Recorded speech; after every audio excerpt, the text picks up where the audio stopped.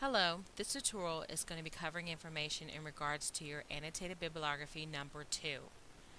The source is going to be the U.S. Bureau of Labor Statistics. The type of source is going to be a website, and supplies that you're going to need are going to be computer access with internet and the Annotated Bibliography Worksheet number 2. Let's get started.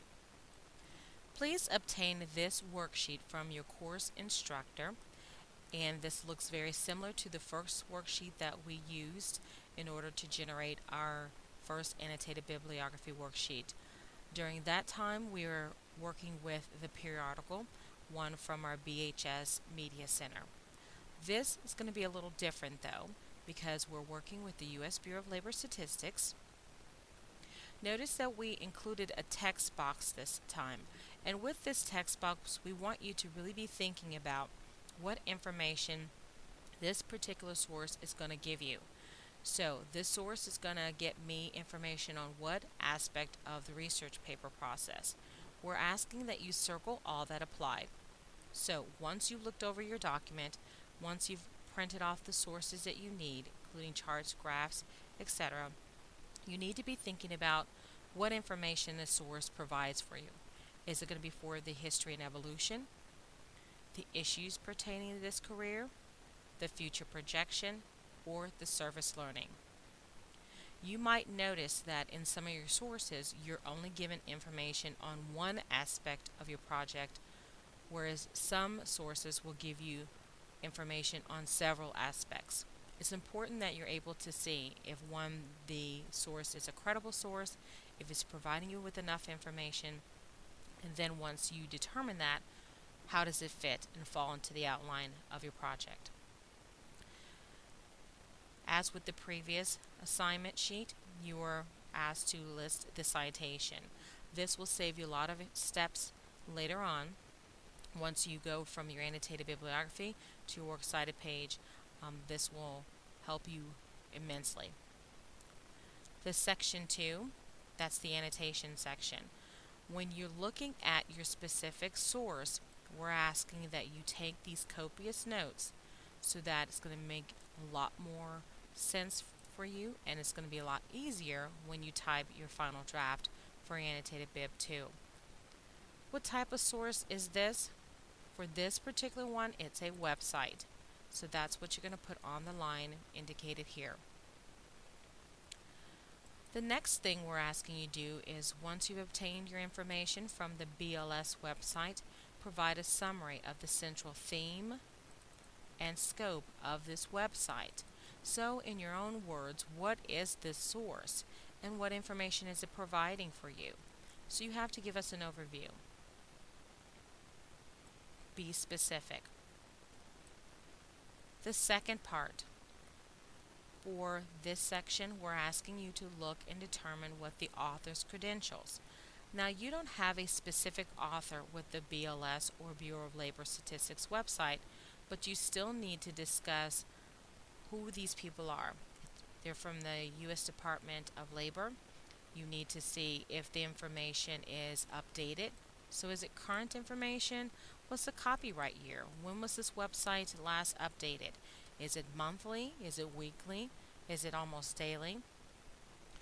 What makes the people, in this case the organization, authorities or experts in the field? In other words, how do you know to trust them? Are you working with people who are PhDs or MDs, or are they professors in their field? Are the people who do this for a living? So if we're looking at data, are they economists? Are the people who've been appointed to the position? How do you know to trust them? And so for this, you're thinking about in terms of the U.S. Department of Labor. So what credentials do those people have? What determines that department? Is it certain people who've done this for a long time? That type of thing. For this section, after you've read your source, you're going to write out the information from the source that you will include specifically and you use in your paper. Again, you have to determine what information is being provided for you in this source. So you have to go back to your initial topic prompt And you need to also go back and review the outline for details.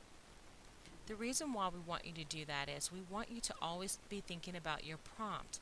You always have to be thinking about what the topic is being addressed, what you're asked to address in your prompt, so that when you are looking at a source material, a piece of material, you can definitively say, this is going to help me with the evolution portion in history of my paper, or this particular source is going to help me with the surface learning.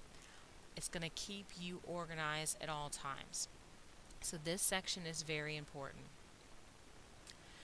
We also want you to evaluate this website for bias. So evaluation for bias is important. How do you know you can trust the source's information? You've previously told us who these people are, what their credentials are, but now we're asking you to determine how do you know you can trust them?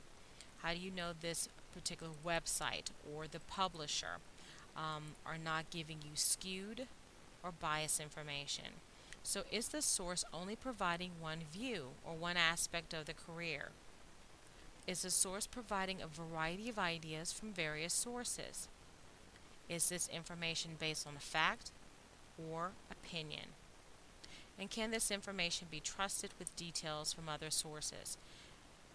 We're asking you to determine whether you can fact check this information.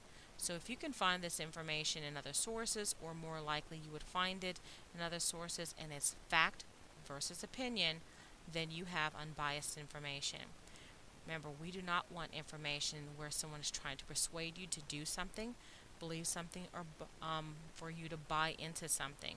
We want you to get as much objective information as possible. The last section of your worksheet, you are now taking notes. This is the note-taking section. Remember, it is required that you have 7 to 15 facts that you will specifically incorporate in your document. So you're including this, and you're including the page numbers.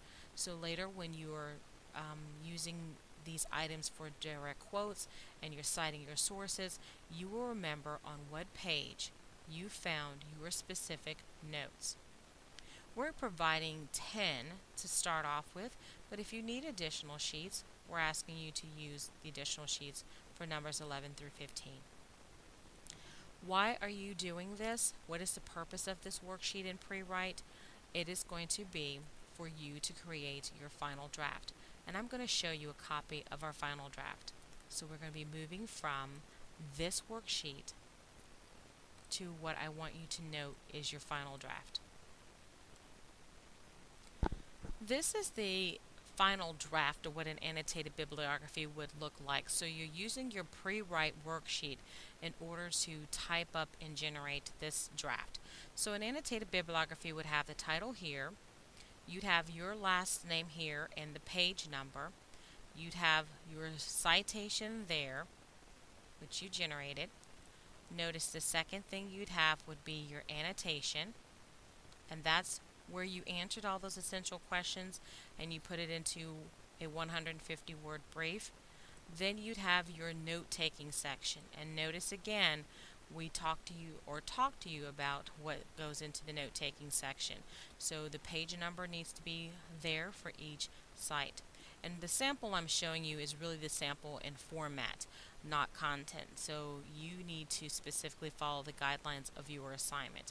So again, you have 3 parts to your assignment: an annotation or citation, then the annotation, then your note-taking section. And the pre-write's there to help you generate that. Okay, for this assignment, we need you to follow the allocated task. First, you're going to need to log on to the Moodle page. Then you're asked to go to the Research Paper Folder tab on My Course Moodle page. Then click on the link entitled the U.S. Bureau of Labor Statistics. Once you're there, you see this particular website. It gives you a lot of great information on the current economic status of the American society, and we need you to use this for several reasons. You're looking for future projection information. You're looking for job information, employment information. You want to know what's happening not only nationally with your specific career as well. So you scroll down, click on this particular handbook in the career tab. So it's the Occupational Outlook Handbook. Then you get this page. What we want you to do is scroll down to your A through Z index for your specific career. I'm going to click on N for nursing. Give it a second to warm up. You'll click on one of your tabs, hopefully you'll have one, and you see this is going to be information here. This is the first source that we want you to use. And notice they give you a suggested citation. So you're going to use this suggested citation for your citation line. How you're going to print this is going to be printer friendly. Once you do that, then I want you to click Control P as in patient, and then you'll have your document. We also want you to do a manual search to see if there are other sources that this particular database provides for you. So they gave you this particular source, but then if you go back, they may give you, and just keyword it twice, give you a maps projection, and that's what you're looking for. And you do see that we have that. Let's click on this. It gives you a map sort of projection. This is the secondary source we want you to use. This gives you more data of what's happening with this particular industry, like the nursing field. So it gives you a geographic profile of where registered nurses would be by states. So you want to also look for your secondary source, which is going to be a map projection. So by the end of this session, you should be able to get at least quality enriched documents that are going to help you with the history, a little bit of it probably, the issues pertaining to it, and the future projection of your specific source. And again, we went to 2 different parts of this BLS website. We did a manual search here and here, looking for a maps projection, and then we got our occupational brief as well.